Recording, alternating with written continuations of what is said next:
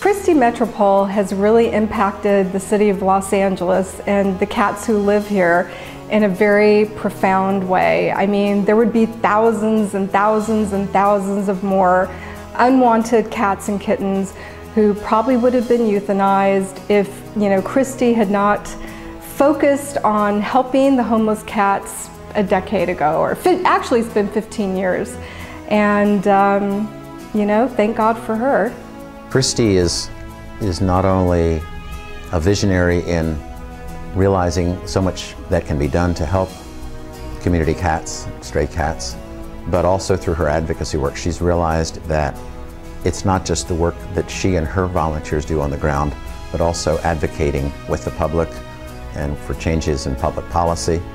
Christi has a very powerful voice, and she's not afraid to use it, as most of us know.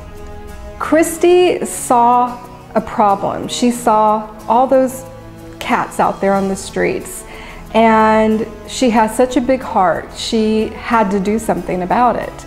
And so she did something that most people wouldn't do. Most people just walk on by. They may just say, "Oh, poor cat," and then shrug their shoulders. Well, Christi rolled up her sleeves and actually started taking action.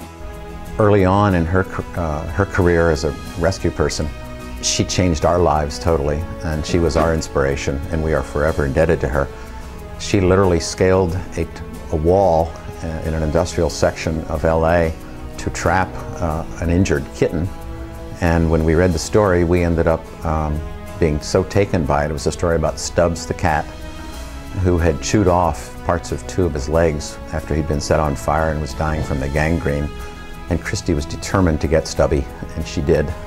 And it forever changed our lives. It got us into the rescue movement, and that's, I think, why she does what she does, and it's how she inspires so many of the rest of us to do what we do. Christi means the world to me and Pam and to Bravo, the cat formerly known as Stubbs.